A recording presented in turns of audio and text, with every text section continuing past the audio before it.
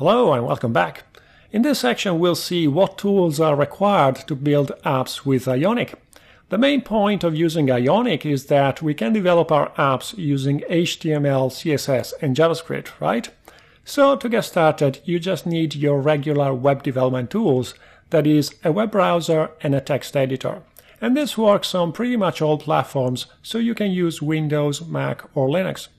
I'll be using a Mac simply because that's the only platform where you can compile iOS apps, as we'll discuss shortly.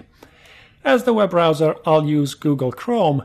It may be slightly easier for you to follow the lectures if you use the same, but it's not a big deal. I'll use Sublime Text as my editor, but you can use your favorite one: Atom, Brackets, WebStorm, VI, Emacs, Notepad. That's entirely up to you.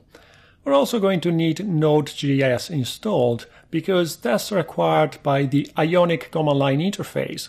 If you don't have Node.js already, you'll find a document in this section explaining how to install it.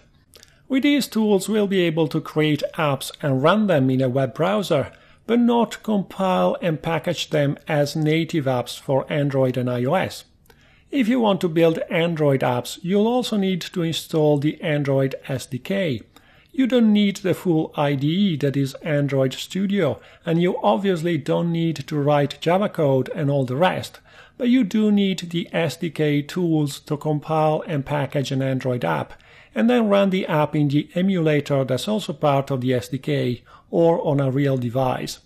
Thankfully, the Android SDK is available for all three major platforms, that is Windows, Mac and Linux. You'll find a document in this section with links to where you can download the Android SDK and various instructions. Compiling iOS apps is only possible on a Mac system, unfortunately. Some people actually manage to run Mac OS X as a virtual machine on a computer running Windows or Linux, but that's against Apple's policies, so it's not something I can recommend. You'll need to install Xcode and the command line tools that come as a separate package.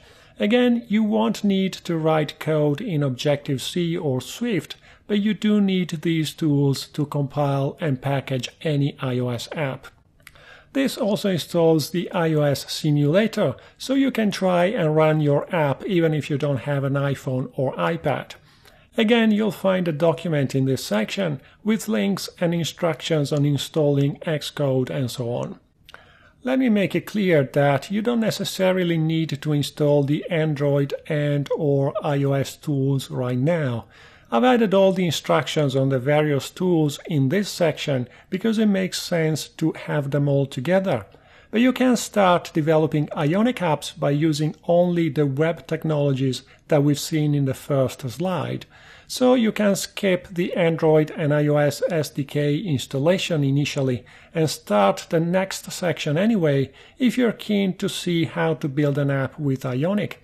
Then once we have our first app, if you want you can come back to this section and see the instructions on installing the Android SDK or the iOS tools, or both depending on your requirements.